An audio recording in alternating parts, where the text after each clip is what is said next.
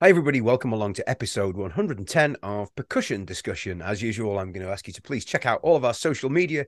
You can find us on Facebook, Instagram, and of course, our world famous YouTube channel where you can find all of our conversations, past and present. Please subscribe if you can take a second to do so. It really helps the cause. Also, if you prefer to listen to your conversations on the go, then the great news is all of our conversations are available in podcast form. And these are free to download from your favorite podcast provider. If you can find a few seconds just to rate and review, this helps other like-minded drummers hopefully find us and like us as much as you do. If you can do that, really appreciate it. Thank you. On to today's guest. I'm absolutely thrilled to have this gentleman along for a chat. He's not known for being a drummer. In fact, he did play drums in his early days, as he talks about in our conversation. But more importantly, he was known for being a personal assistant to one of the greatest, most infamous and famous, innovative drummers of our time, the late, great Keith Moon. He joined The Who in the late 60s as a roadie and then quickly went on to become Keith's personal assistant right the way through until 1978 when Keith sadly passed away. You're in for a roller coaster ride of stories about the great man. And I have to thank our mutual friend, Bill Sanders, for setting this up. So thank you, Bill. As well as being Keith's personal assistant, he has written some great books as well. The first one, which you really need to check out, is from 1980 called Full Moon. I've read it and it is just incredible. I'm sure some of the stories we've mentioned today will be in that as well. So it gives me great pleasure to welcome the fabulous Peter Dougal Butler. Pete, thank you so much for doing this. I really appreciate it. You're welcome. Pleasure. Oh, it's great to have you. We've we've finally got there. I know you've just recently moved, so it's you've been a busy man. Certainly have. Yeah, been up and down like a yo-yo. Yeah, we sort of downsized and moved from West London down to the Kent coast. So yeah, we're full of packages in the loft. We're going through it slowly, redecorating. So, and it's a little bit smaller property than we had, so we brought too much stuff with us. But there you go. So a much slower pace of life down there, I'm guessing. Oh yeah, absolutely. Yeah, yeah, and it's really, really nice and quiet. Nice little village I'm in, and not just outside Dover, but I can get to Deal, Ramsgate, Margate, Folkestone, Hythe, all lovely areas, and it's quite gentrified. A lot of people from London moving down here and have done as well in the past year or so. So it's nice, and just finding where the gigs are locally and what have you. So yeah, so it's an adventure. So you mentioned that, and that's quite interesting. That was going to be one of the things I was going to ask. Are you still a big music fan? Yeah, we like our live music, me and my partner. So we're sort of, as I said to you earlier on, we've made friends with a guy called James, and he runs a place in Deal called the Lighthouse, which has local bands and also singers from abroad as well. You know, he pushes them where they got maybe a small record deal. So, and that gets busy in there. So that's good. And we find, and then there's a place in Dover as well, which is called the Booking Hall, that has some good tribute bands in as well. So, and other musicians. So, yeah, we're getting to find out a few good places. Good. So life's good at the moment. That's what we like to hear. Yeah, absolutely. Excellent stuff. I mean, you have a remarkable story, don't you? You know, and you must look back and smile at all these incredible experiences that you had. But where did it? Just describe to us kind of your early days, if you don't mind, Pete. What well, how I got involved with the Who, briefly, is that I was a young mod. And most of I used to sort of hang around in Uxbridge and go down the Blue Moon in Hayes, which are all suburbs of West London, and got into the Who, the Action, all of the, well, obviously got into music by the Beatles, but before that it was like the Shadows and everything.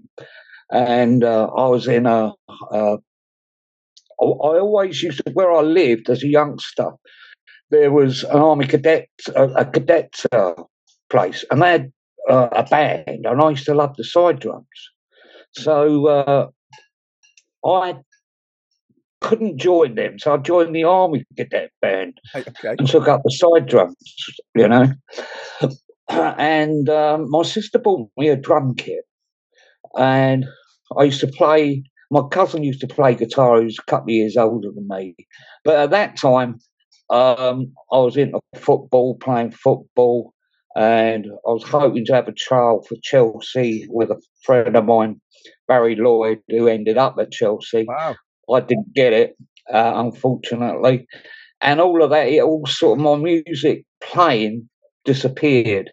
And then the sort of Beatles came out in '62. I remember seeing them on a TV show in late '62 with Love Me Do, and got into that. And then '63, Mersey Beats, the Beatles, Jerry and the Pacemakers, all of that. And then in '64, obviously, the Stones, the Who, Kinks, etc. I got into music and became a mod, very young mod, and I met a chap. These guys, most of my friends were like 3 years older than me, who had scooters. I'd never had a scooter. And I met a guy called Bob Pridden, and we became mates. Anyway, unbeknown to me, I was working at the airport, and I used to go to Burton's on a Friday or a Saturday in Uxbridge Town Centre. And Bob walked into the pub. He said, "Hello, Pete, blah, blah, blah.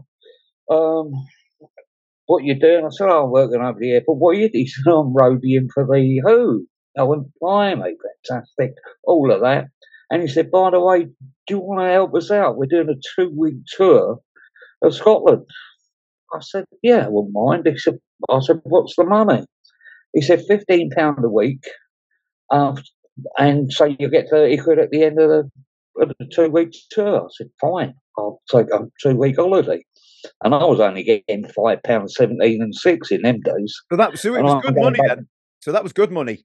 Well, yeah. I mean, I was 18. It was around about June time of 1967. So I went there, opened up my eyes with that, and then they asked me to stay. And I stayed, obviously, until, obviously, I roadieing for them. We just had an old transit van, 3,500 weight, loaded to the gunnels, up and down many stairs, using 6-inch nails to hammer down Keith's kit so it wouldn't go over, but it did every night, obviously, as we all know.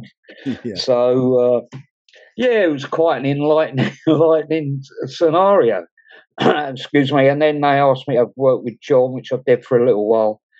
And then they asked me to go and work with Keith, which I did right up until '77. And the reason being is, in the early days, socially, I was very close to Keith and John Entwistle.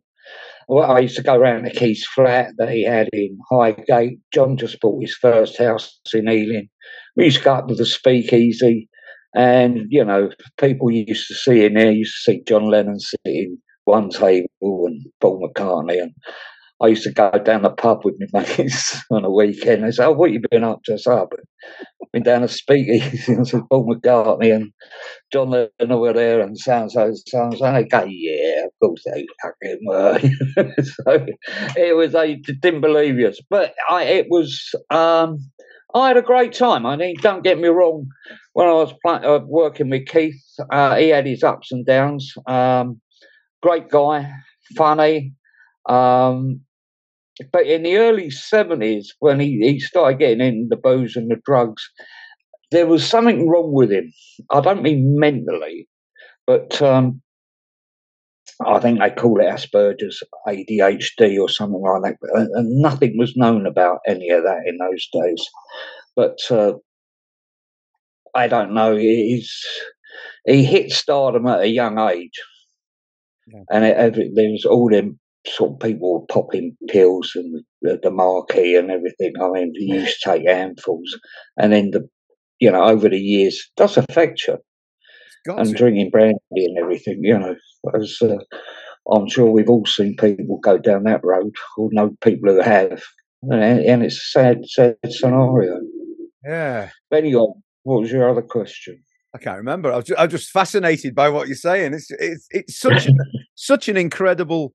I mean, when well, it was. I mean, it was for me at that time that they was doing the Who Sell Out and everything, and that was great for me as an 18-year-old and getting off a 19, seeing them in the studio, and then them coming through to Tommy.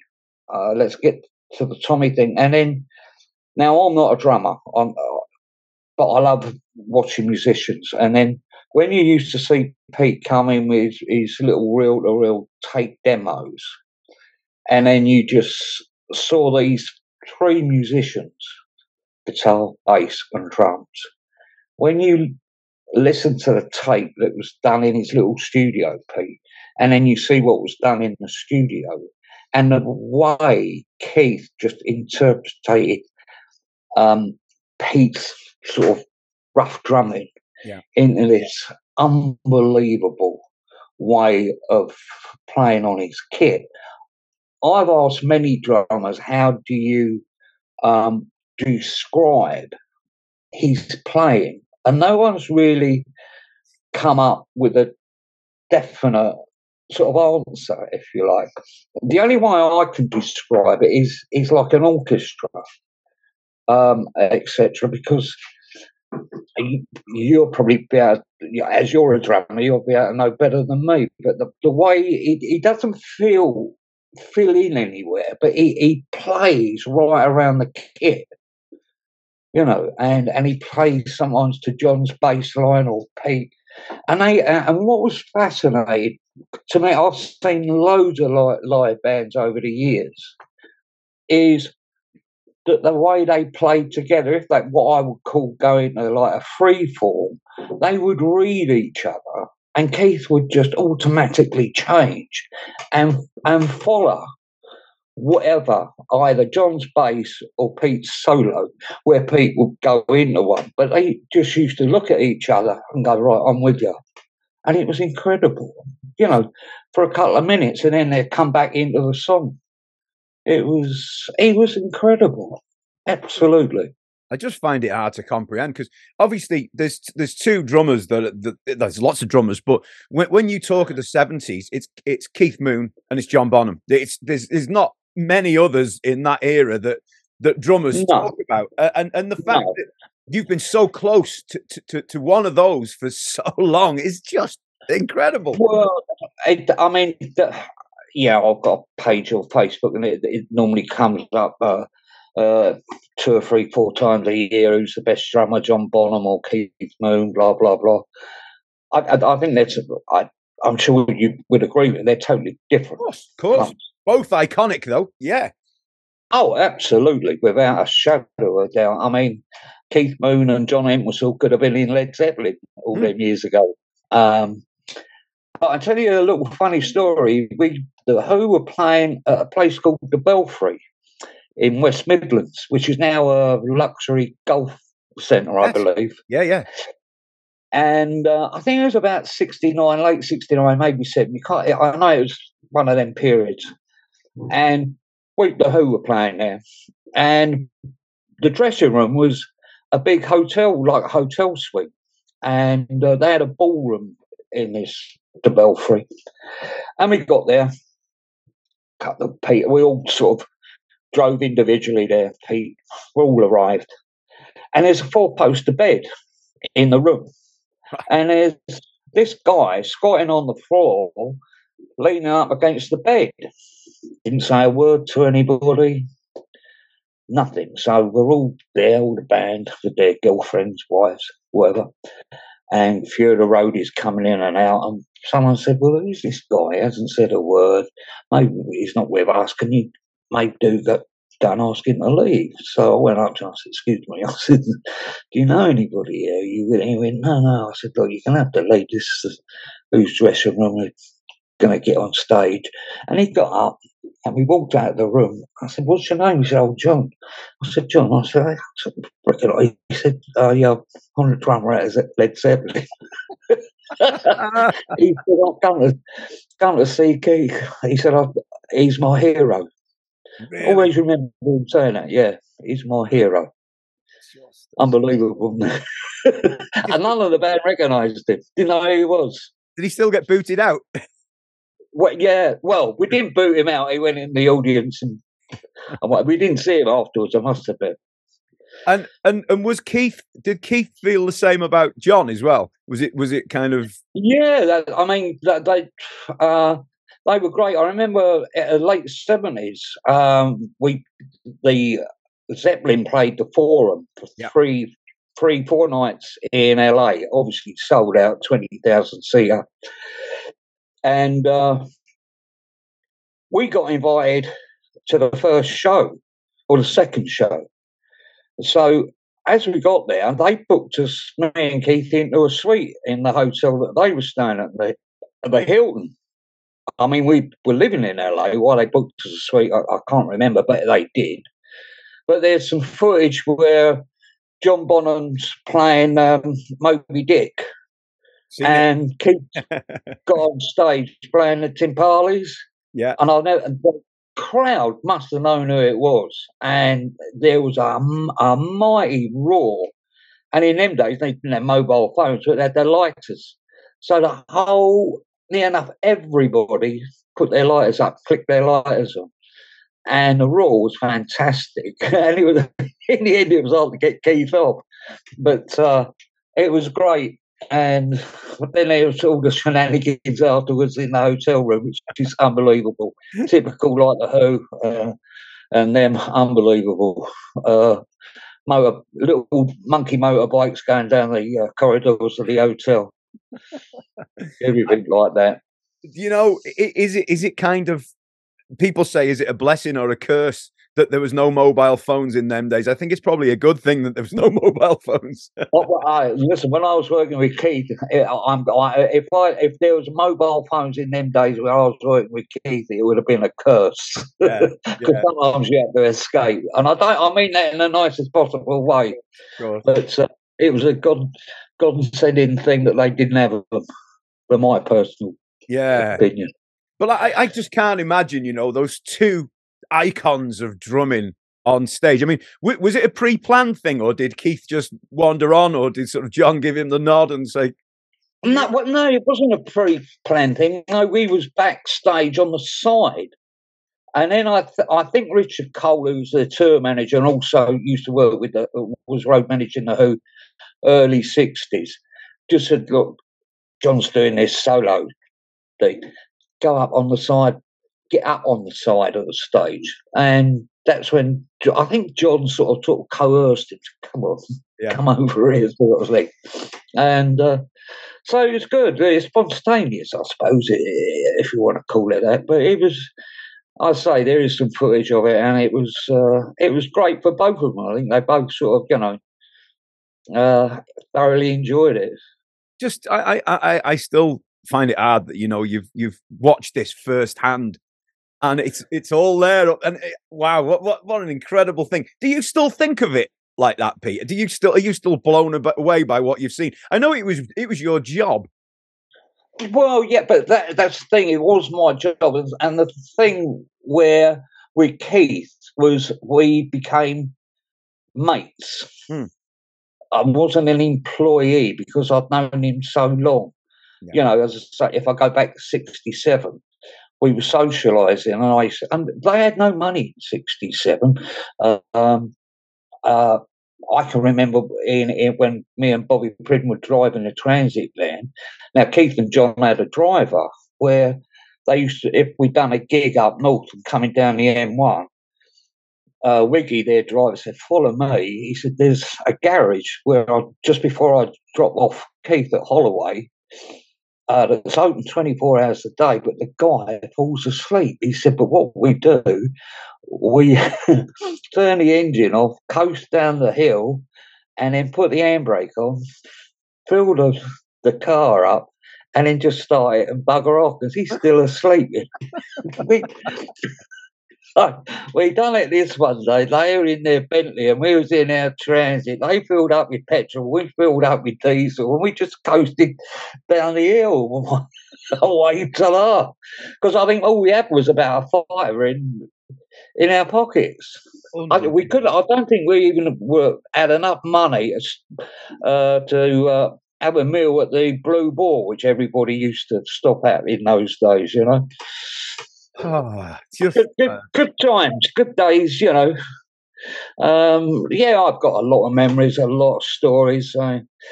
You know, some people you talk to ask you questions, and their friends just look in awe or just think you're either lying or you just can't be right at what you're telling people. But it's true. I mean, the guy was unbelievable.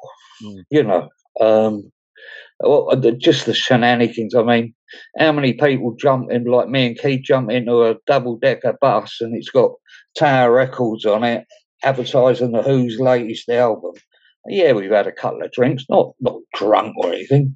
He said, "Let's have a bit of fun." So I got in the bus and I drove it down Sunset Strip. Have you ever driven a bus before? And then after that, I said to Keith, "I don't know how to stop this thing or put it in reverse to get it back." But we did eventually. And we were just in stitches, in tears of laughter. You know, there's another time we played Newcastle. I think it was Newcastle City Hall. We were staying up at one of the nice hotels up there, and we were all playing charades with all the road crew and everything, and all the rest of the band. And it comes about 2:00, and these two coppers walk in, peak hats and everything. They come to say ta-la to this American comedian. He wasn't well known, I can't even remember his name, but at a club. So they take their caps off and their coats, and they started saying, "I'll come over here, have a drink," blah, blah, blah, to a few of us and some of the band. Anyway, me and Keith found these set of keys. So without them knowing, it's a bit naughty really, we got their caps, got the keys, went in the lift, and there's a Triumph, whatever it's called, police car outside with police written on it, blue light on top. So we've got in it and started driving around Newcastle, down one-way streets the wrong way. He said, "Well, we better go back." I said, "I don't know where we are." I said, "I think it's down there, we turn right here." He said, "Well, don't worry, let's just stop and ask a copper." Which we didn't, I might add. Anyway, we got it back, the police car, parked it back outside, and they didn't know anything. So we just put the keys back on their hats, and they didn't know anything. They didn't know we'd taken the car. God. But it's just things like that. I mean, there's loads of stuff we used to do. Unbelievable. So life was never dull. No, never dull. No. I mean, no, it wasn't. I mean, when he bought Tara a house in Chertsey, just before Who's Next was released, that was a nice place, but that's when I sort of virtually started working for him personally. Yeah, sometimes you wonder, what's today going to bring, you know? But there he used to have a TV in his room, and he used to mainly stay in his bedroom, sort of for three days, maybe 4 sometimes. And he would venture out into the kitchen. We'd never sit in the lounge, like it was a sunken lounge with a TV. But he'd always go into his bedroom. That was his sanctuary. He used to eat in there, blah, blah, blah. And then maybe on the sort of 4th day when he was up and sort of properly dressed, you go, "Oh, shit, where are we going now?" And then we'd sort of go uptown and we'd be out for 48 hours. just either going to see Ringo at Apple offices or Neil Aspinall, and then end up at Speakeasy, the Tramps nightclub. He would meet a young lady, spend the night with her at her place, and then I'd just get him home, or be up all night, and then drive home at 5 o'clock in the morning. It was strange. One of the things I don't really write questions, but I just put, is there such a thing as an average day in the life of Keith Moon? There probably isn't, is there? I'm imagining. No, not at all. No, though no. The average day of Keith Moon was, as I just said, would be his 2 or 3 days of recuperation in his bedroom, and then his mind would go, right, I've had a phone call. Let's go party, and. He had no idea of it. I don't think he had any idea how much money he earned, what he had in the bank, because he was always overdrawn, from what I remember. I remember one tour we done over the UK in the mid-70s, and I think he came, after all these expenses and etc., I think he came out with something like £47.85. Where the rest of the band come out in thousands, unbelievable. Just sheer extravagance. And I suppose I hear lots of things about generosity on his behalf as well. I believe that, a generous guy. Yeah, the Who done a lot for charity, which is not well known, I have to be honest. And also, he got asked to do a fair bit of his time at charity work, and so that's good. And he done local stuff as well in Chertsey. So I give him credit for that without a doubt. Keith had a good heart, and a lot of his PR publicity. A lot of people go, well, how do you deal with that? How do you deal with him? But when as I first said to you when I first the interview, there was something, and I don't want to use this lightly. He didn't have a mental problem. He had what we would call Asperger's. I don't know what it would be, ADHD, all of those little things. But he wasn't normal. Like you and me. Do you, and I'm not being nasty here. No. It's because the 70s and the 60s, they didn't know about that sort of condition. But now they do. They've got names for every single bit of what maybe Keith was like. I mean, I'd like to get hold of a psychiatrist and say, look, this is what happened with Keith. What would you pigeonhole under one of those things? It's never been done. And but he was crazy, but in a nice way. A lot, as I just said, a lot of people go, well, he's nuts. Yeah, but there's nuts and there's nuts. You understand what I mean? He was nice nuts. But sometimes it would fall over the cliff and wouldn't be so nice. But that was far and few between. Yeah. Really. Oh, and how was it when you moved over to America? Was that something you were looking forward to when you knew that was happening? Well, I didn't know it was happening, to be honest with you. He just split up from his wife, and obviously divorce proceedings were imminent.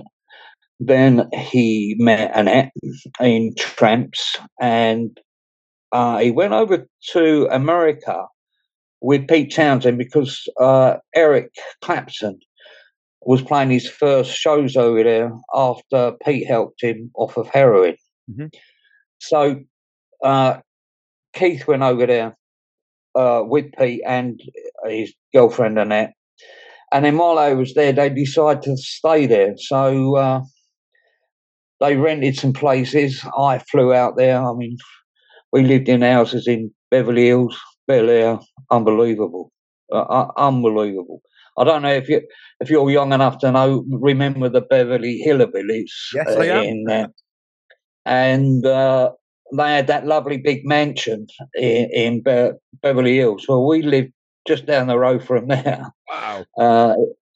And, you know, security at the gates when you drive in, it was unbelievable. And then we had stayed there, well, there for about on and off for 5 years, I suppose. And but in the end, when he bought his beach house next door to Steve McQueen, as much as I love the weather in LA, some of the people were great.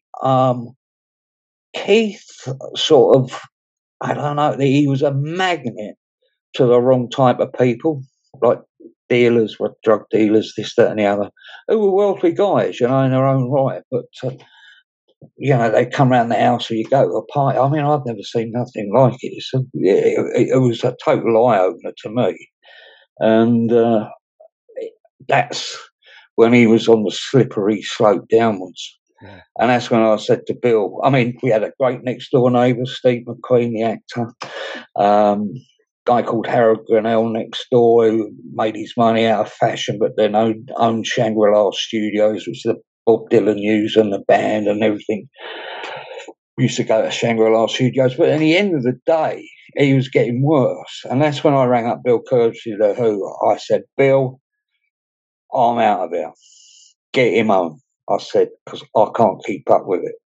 And I said, he's doing this, he's doing that, and I'll give him, if he's here for another 6 months, I guarantee you, Bill, he'll be dead. And he needs help. And I said, he's ignoring me. I said, we're having rows now because of the situation that he's got himself in. I said, sometimes it's okay, but as soon as these people are on him, they're like leeches and they bring stuff with them that he takes. And I said, it's a downward spiral for me and Annette. And I said, he needs help. And I said, you've got to get him home, which in the end they did. Yeah. You know, but unfortunately, 8 months later he dies, you know. Was it a hard thing to do to say, get me out of here? Or was it, did you have to think a lot about that? Or was it an obvious thing to do, make that call to Bill? I think it was, I had to do that call for me out of necessity, because I wanted Bill and the rest of the band to know what the situation was. Yeah. You know, I could have just said, Keith, I've had enough. I'm off. You know, and then just got on a flight home. But I was so close to Keith. I miss him now. Yeah. I really do. I mean, I was on the phone to Annette over the weekend, and we both ended near enough the end of the conversation said, shit, we don't half miss it.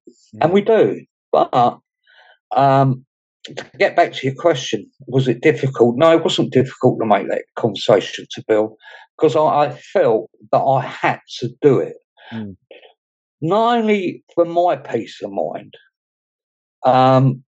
it was for him as well, and Annette, but mainly for him, because he needed help without a shadow of a doubt. You know, I think it was a year before we put him in Cedar Sinai's hospital in what they call the thespians wing, and that came to $67,000 in the 70s. Wow, in the 70s, in the late 70s, about 9 months before all this happened. And that was he went in there, took our advice, checked him in for alcohol and drug abuse, mainly alcohol. I never went to see him, and Annette saw him a couple of times because you weren't allowed to see him that much. They had to get their own head together and sort themselves out. They caught him drinking aftershave in his bathroom. Yeah, that's bad. You know, one time. And another time, his artistic compliment was that he made a tray, you know, a tray that you put coffee cups on and sandwiches or whatever, a tray like that. But what he'd done, he'd got a sex magazine with all these women with big boobs, right? Cut them out and stuck them on the tray, loads of them, with all these big boobs. hanging out, and he polyurethaned it. And that he thought was wonderful because he'd made it. Yeah, yeah.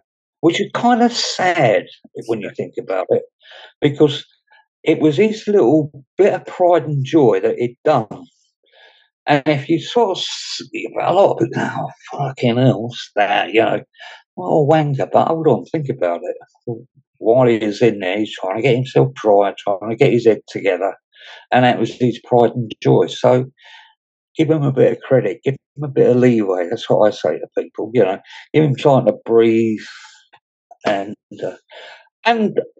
he was great. And then we got a phone call. He came out, and then we had to fly back to London to start recording. So I'm in British Airways, right? We're in the VIP lounge. We got 3 first-class tickets in this beautiful lounge. We're having coffee and tea, this, that, and the other. He's not drinking at all. Then a British Airways girl comes up to me and said, "Oh, we've got someone up the front, and who's an English rock star, and he's dressed really funny, but he's got a stuffed alligator on a lead on wheels, and he wants to come into the VIP lounge." And I went, "Excuse my French," I went, "Fuck, mate, this is all I need coming into the VIP lounge." So I went out, and who was it? Richie Blackmore. Oh no! Right, with all these funny goth, if he wasn't, I don't know what, but all these funny hats on, all dressed in black, with his crocodile on a lead on wheels. And I said to the British Airways girl, "For God's sake, don't let him in here."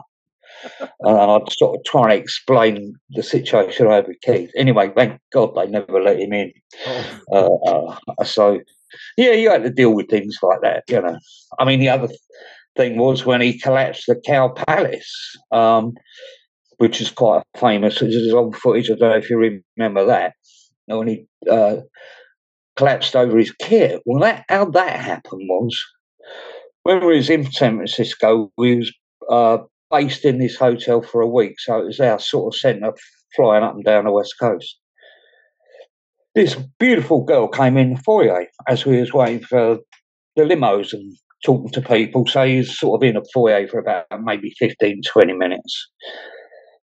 And I see him talking to this lovely, attractive girl, lady, probably mid-20s, something like that. Stunning. Anyway, he's invited her to the show.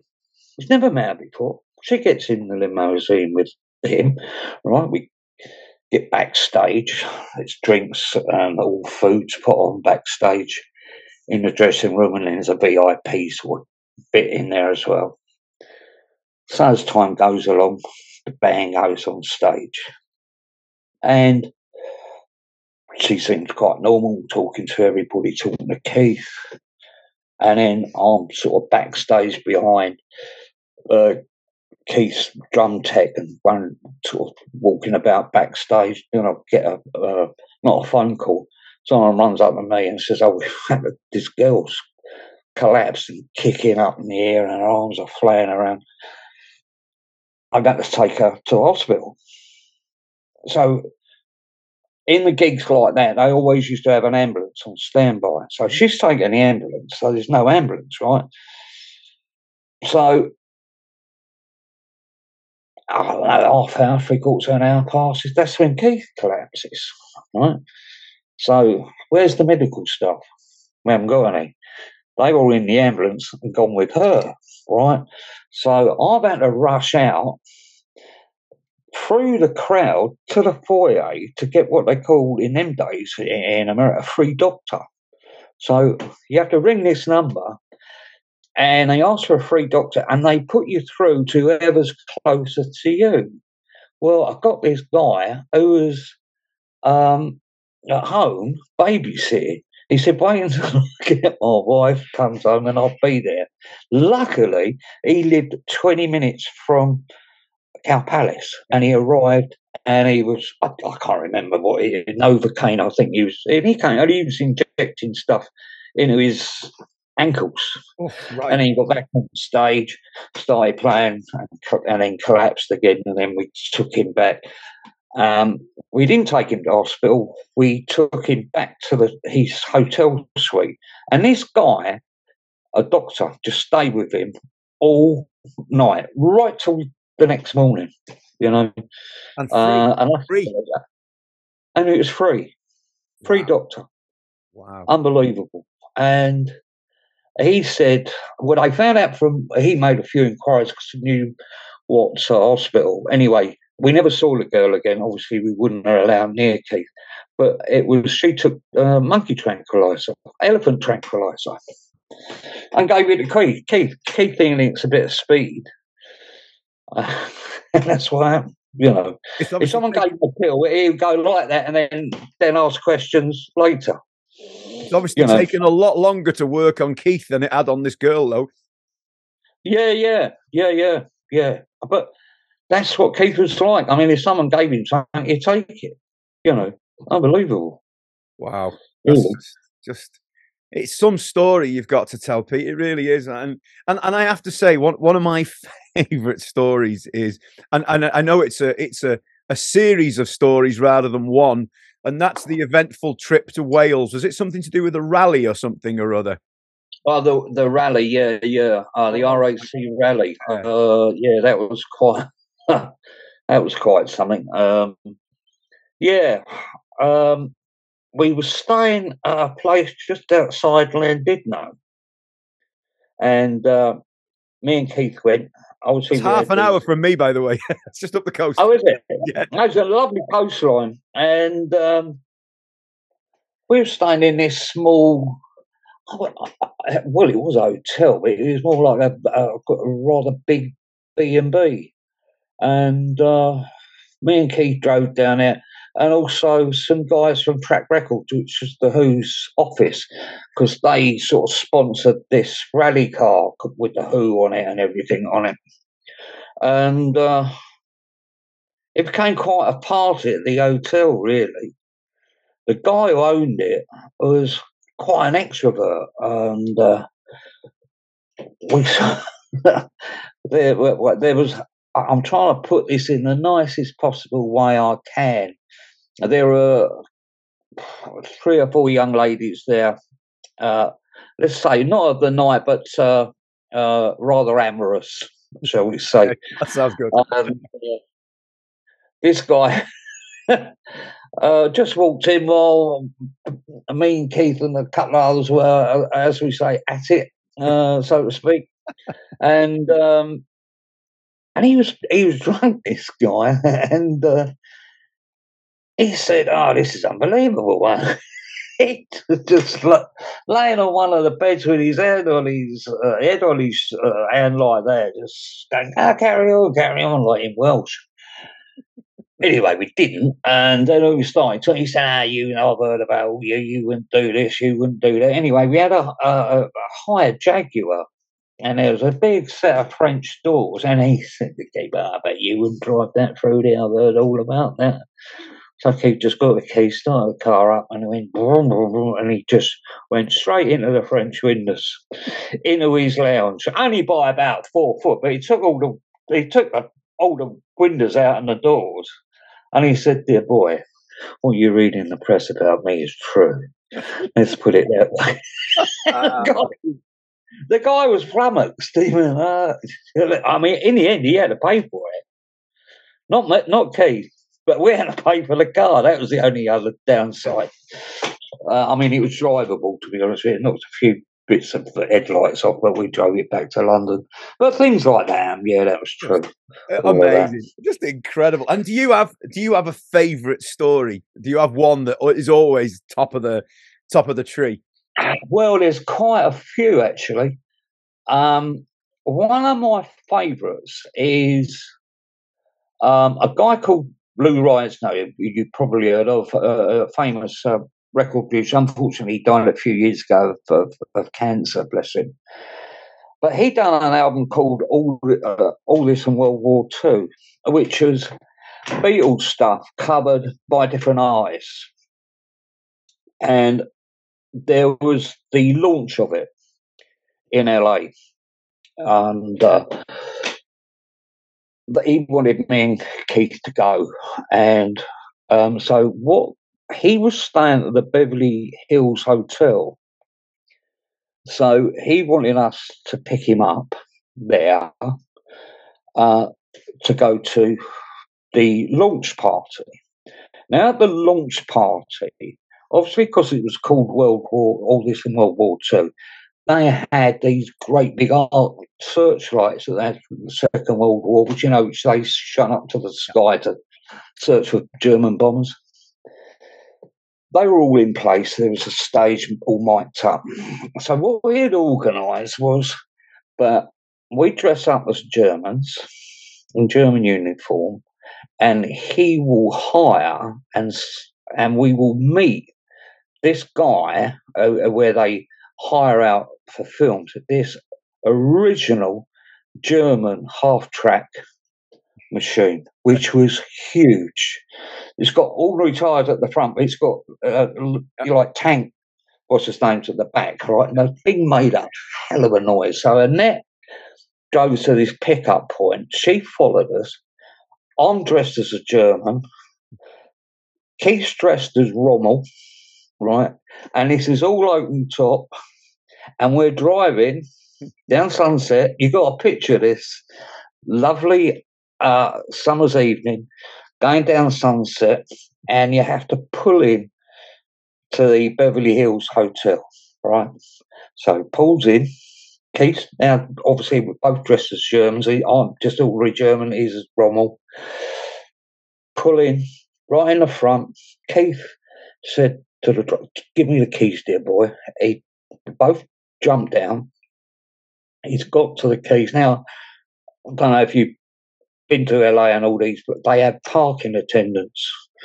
So Keith has gone up and he's flicked the keys to the parking attendant and gone, "Dear boy, park this." This fucking great big tank thing. Right, so we go into reception. Now, there's a lot of Jewish people in this hotel, and don't get me wrong, I'm not talking about anything to do with that. So we walk up to the telephone. There's telephones on the wall where you can ring up to the room, right? So we knew Lou Reisner's room. So we're both standing there up against the wall, telephone. "Hello, Lou, we're downstairs. We're ready." He said, "I'm not quite ready. I'll meet you in the polo." So Keith put the phone down and he went, "Oh my God," he said, "we got to walk in there. He's going to meet us in the polo." Lou is dressed up as an SS officer, right? So we walk into the polo lounge in the Beverly Hills Hotel, right? And it is full. We walk up to the bar. Keith clicks his heels, as the old Germans used to, does a high Hitler sign and says, "I'll have 2 large schnapps, please, and make it snappy." The guy serves us. Then we come out of there, and Lou Rison's walked towards us, dressed up as this. Oh, he's a Gestapo. Sorry, not he's a Gestapo officer. And I just went, Jesus Christ. Anyway, we got back into the thing, and we get back to the premiere thing of the launch of the album. It's Joe Cocker's there on it, and somebody else I can't remember. Joe Cocker's out of his tree. He falls off the stage while he's doing a speech. Keith comes up, does a little speech. I'm next to Keith and Lou Rice, and Keith hands me the mic and says, "Go on, Duke, say a few words." And I'm going, I had to say a few words. I weren't on the album. I don't know what's going on. So I hand the mic to Lou Rice. Anyway, cut a long story short, we ended up going home back to Trancas, the Keith's beach house where he lives next door, Steve McQueen. And we get home, and we're just, Keith's not drunk. We've had a couple of drinks, but we're merry. We're in high spirits and just laughing and crying, and just like any normal guys do. Anyway, we sit and have a coffee, and something to eat at home, a sandwich or something like that. But obviously, and then I'll go to bed. But he obviously hasn't gone to bed because he's sort of still high as a kite, if you like. I mean that in a nice, just through the evening. But he's fallen asleep on the beach, right? And there is a tide that comes in. But Steve's younger son, I think it was Chad, saw this figure on the beach and ran to his dad, Steve McQueen, and said, Dad, you're not going to believe this, but there's a dead German been washed up on the beach. And it was Keith. Anyway, one of my stories. Yeah, it was great. It was good. You know, what incredible memories to cherish, eh? Well, yeah, I mean, a lot of it's in my book that obviously got published a few years ago, but that's been republished by Faber and Faber, and you can get it on Amazon under Faber Finds, called Full Moon. So I'll make sure all the links are in the description. So if anybody's interested and they should buy it, then you know, go and get it. And yeah, no, it's fun, and so it's basically a book. It doesn't go into the realms of any of his sort of day-to-day running of the Who or their finances, it's just like individual stories of what me and him got up to right from the first time I met him, right, unfortunately, right until the end. But so I'm quite proud of it, and it's done pretty well. So over the years, do you know what's really nice is the fact that you were with Keith from when he pretty much, didn't have much, right the way through to when he was, on paper, he was a wealthy guy, and he's had all these cars and houses. That's nice that you've been pretty much the whole journey with him. Yeah, no, he was good. I mean, when I first started, he was still in his first flat above a dentist in Highgate High Street, just a little 2-bedroom flat, and nothing to write home about, I can assure you. It was sparsely decorated, if you like, want of a better word. No money. I mean, God, when I started working with them, I think they was in about 70 grand's worth of debt. Yeah. 70 grand now is a lot of money. You think about how much 70 grand was then. No, exactly. The average wage was about 15 quid, 18, 20 quid a week if you was lucky, I suppose. So 70 grand was a hell of a lot of dough. But what was good for them was Kit and Chris Stamp, their management, because I think, both of them pushed Pete especially to write. And that's why I think the band was so good on stage. They worked so much doing live stuff because they had to financially.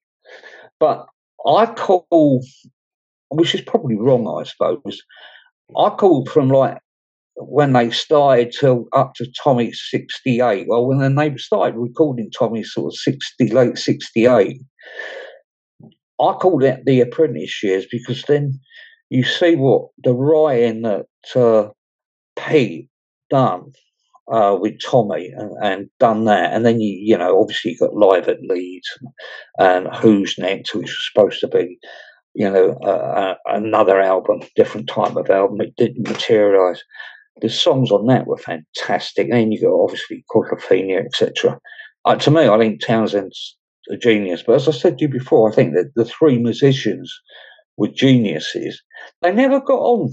I mean, they didn't particularly like Roger. They didn't get on with Roger. Oh, really? But then, no, they didn't. And that's... And the other thing, they never socialised together, other than John and Keith in the early days. And but I think that they had arguments, don't get me wrong, the band and Roger and Pete and Roger and a lot of them. But I think that gelled them together. But when you think of the writing that Pete's done and the storylines, I think is genius. I mean, there's a famous quote that Pete came out with. He said, "Look, 3 geniuses and a singer." That was one of Pete's quotes. I mean, Well, you know, what to be said for it, you know? Ah, just incredible. And but it was just, having said that, as I said to you before, it was just so, for me as a young guy, just seeing how they produced their songs in that atmosphere of the studio, and the way it came together was absolutely incredible. You know, and the music they've done, and I've seen a lot of live bands. Well, not just recently, but I mean, in those days, in the 60s, late 60s, right through to the 70s, a lot of famous bands, and they're good. Don't get me wrong, but with the Who, as soon as they got on stage, it was like a rocket that exploded, and it was boom, and it kept on boom, boom, booming right until the bloody end. And the energy would turn a quarter, 2.5 hours they playing. I mean, one guy, I think it was in the State Sun University guy, said that Keith done more work in 2.25 hours than a lumberjack does in a week. wow. I mean, Keith was physically exhausted. He was wringing wet, and he used to wear probably right up until the sort of 74 or so, height like Cuban heel boots, so he could do his bass drums, you know. And he used to take them off, the Chelsea boots, and he used to take them off, and he just used to pour the water out of them. Oof. And I used to fill up a bucket by about 3 or 4 inches. It was so much water, unbelievable. Oh, unbelievable. And was Keith? Obviously, it's going to be drummers majority watching this or listening to it. Was Keith into drums? Obviously, an incredible drummer. Would he practice? Would he just get and play, or was it? Keith never practiced. Really? Keith never had a kit at home. Never had a snare drum in his garage. Didn't have one bit of kit ever. Not even in his flat when I first knew Keith. Right up until the day he died, he never had a kit in his house at all. Wow. And what was amazing, as I said before, is seeing him in the studio with a new song played on a reel-to-reel tape, and then just putting down these tracks on these drums. And he would listen, and the way he interpreted it and played this on this kit of his was incredible. And when they were rehearsing, like they would like maybe rehearse in the early days at a community hall in Hamble, or as time went on, when they made a bit of money, they would get an old cinema, and then later they would rehearse in Shepperton Studios because they bought one of the sound stages. But if he hadn't played the drums for ages, he just used to get on that kit and he would take it like duck to water. It was incredible, absolutely incredible. But I can remember a situation where you're talking about this. Is we spent a bit of time in John Lennon's Lost Weekend with he was producing Harry Nilsson's album Pussycats, and this particular track, it was an old, I can't remember the name of it now. Anyway, it doesn't really matter. There was 3 drummers on it: Ringo, Jim Keltner. Oh, right. Jim Keltner, who I've met loads of times, and obviously Ringo for years. And John Lennon was producing, so they're 3 there.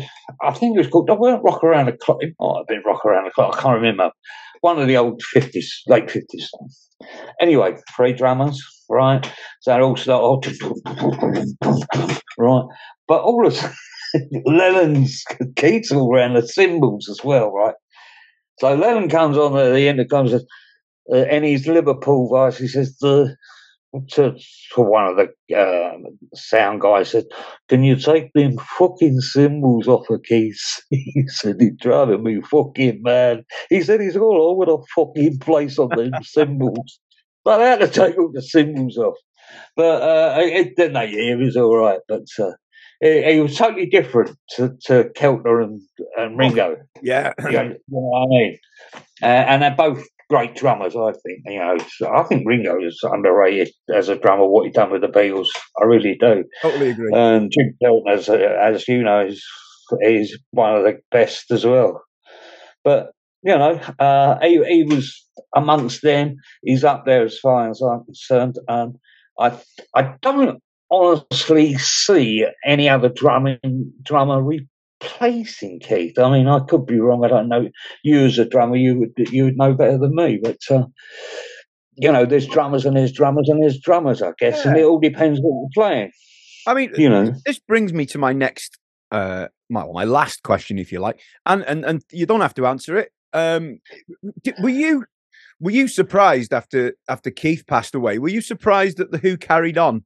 Obviously, with Kenny Jones, were you surprised at all by that? Because he was such a huge part of that band, Well, to answer that correctly, for me personally, I'm a bit 50-50. I was surprised, but then I wasn't surprised, and I think in all hearts, I think Keith would have liked it to have carried on. Yeah. And possibly with Kenny, because he knew Kenny quite well. Not that they didn't meet a lot at all, but there was a huge affection for him. I know that. And me personally, I think the Who should have packed it in after John Entwistle passed away. Yeah.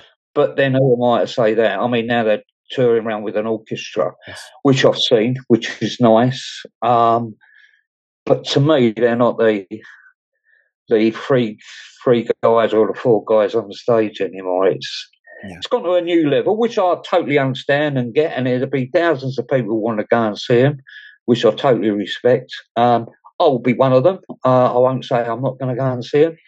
And it's great. I suppose it's great that they're still playing. Yeah. They got Zach Starkey playing, who to me is Keith Moon. He's the closest. I mean, definitely. Well, when his dad bought John Lennon's house off in Titnurst Park, Keith gave him one of his kits for a Christmas birthday present.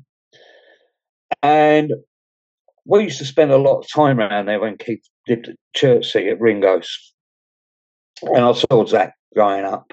In actual fact, in early 80s, I was sort of managing his band for him a little bit, just to keep him under control. Not control, but just guide him a bit. Yeah. And they used to use this gatehouse in Titnurst Park for rehearsals. Well, when I say gatehouse, it was bigger than mine and your house put together. It was massive, right? I mean, the lounge was like a little sort of studio anyway. And he used to rehearse in there. But when I used to go over there, he used to have Keith's kit set up, as Keith would have it. And he would have, through the PA system, he'd either have Who's Next on, Quadrophenia or Tommy, full blast. And I used to watch him because it was on loud. And I used to go in there and I used to go like that. And he would be playing and he had it off to a T. Yeah. Kid you not, to a T. And he started up a little band called Mono Pacific. They were good. But he was only young, 17. And now look at him. He won't play with Roger's solo stuff. He'll only play with the Who. He's a very accomplished musician. He's got a lovely studio at Henley that he built up off an old property. There's a lovely, massive greenhouse on the side of this house. I mean, it was collapsed, but he'd had it all rebuilt, the greenhouse, and he put a studio in there, and it's fantastic. And he's now bought, I can't remember the record label off the top of my head, but he goes out to Jamaica a lot, and he's bought this record company out there that goes back years because they all got ripped off royalties. So he's redone them, remixed them, re-released them so the artists get their royalty. So he's good there, and he plays a nice guitar as well. So he's an all-round guy, and he's a very, very nice chap as well. Yeah. So doesn't that make a difference? Hey? Yeah, Oh, yeah. does. Well, I tell you what, Pete, this has been it's I don't know how long we've been talking for an hour, and it feels like about 10 minutes. It really does feel. So before we go, I have to thank our mutual pal Bill Sanders for putting us in touch. Thank you, old Bill. I hope he's still taking the pills. Well, I don't know. I'll ask him when I see him. But I only saw him in January, so I put a drum clinic on, and Bill came up and had his amazing practice pads on display. So thank you, Bill. I appreciate it. He's good man. Oh, he is. He's great, and he kindly put us in touch, son, and I'm very grateful. And I'm very grateful for your time as well. No, pleasure, absolute pleasure, Matty. You know, anytime. Anywhere, just give us a call, and if you want anything more, by all means, give us a bell, and we'll do something. You know, thank we'll you. help you out, vice versa. Well, no problem. You're a gentleman, and it's appreciated. No, thank you for having us. That's great. Cheers, Pete. Take care, mate. See you soon. Take care. Long live rock and roll, eh? Oh yes. Bye.